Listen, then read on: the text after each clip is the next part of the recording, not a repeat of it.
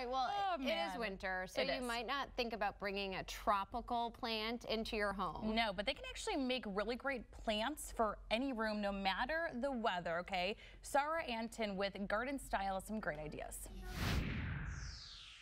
Today we're talking about bringing tropicals into your home. And where do you start? For me, I like to start where I like to put fresh flowers. So, I love putting fresh flowers on this table. I found a pot that I thought looked perfect right here. This room gets 4 to 6 hours of light a day, so I'm going to use a plant that can accommodate that. So now that I've decided on my pot, I have decided on my plant, Browalia. Why did I decide on Browalia? Because it likes to dry out.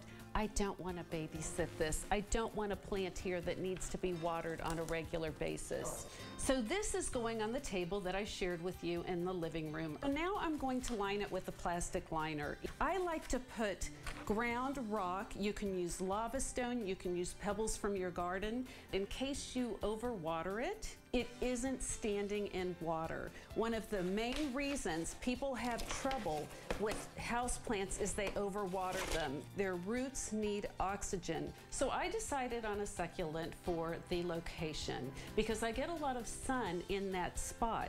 So I decided on a Browalia. I have had this Browalia for a long time. I love her. She has a beautiful bloom, but she's not blooming right now. What I'm going to do next, and I do this with my fresh flower arrangements, and I've shared this with you before, is I put moss around the plant. I think it looks more elegant.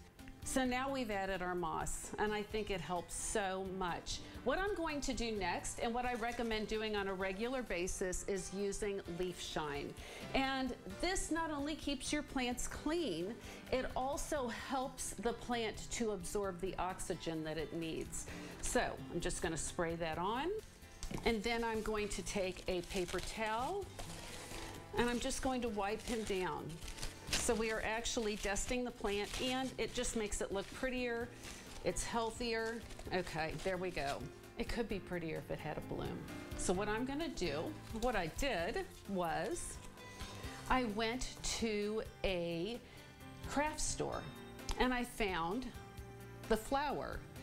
Now, the flower itself I think looks great. This stuff, not so much. So what I did was I took a pair of scissors and I clipped off all of those things. Now I'm just going to stick it down in my plant. No one would know the difference.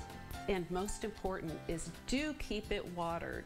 A plant like this, maybe every 2 weeks during the winter when there's not as much photosynthesis and the sun isn't coming out for as long, and during the summer months and spring months, every week. And make sure you have a fine stream to pour into the plant, unless you want to take it out and put it in a kitchen sink and wash the whole plant. And I do that on occasion, but again, that's my once a month thing. And if you find it is sitting in too much water, get rid of that water. Don't suffocate your plant. They need oxygen. Now I have my flowering plant, and when she blooms, I'll take out the faux.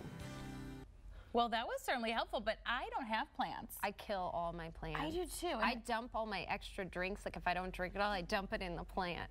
Like I'm red too wine? lazy. Yeah, whatever. It goes in the plant. That might be why they all die. But somebody told me it like helps it. I don't know how. Yeah, it would help, I asked about, because I always hear about like 7-Up or Sprite, Yeah. and I was told that was a myth. That's not a thing. Well, my plants are dying. Mine, So. I don't have them. I just have fake plants, low maintenance. And we'll have some more tips from her a little bit later in this show. We need all the tips we can get. Yeah, we certainly do.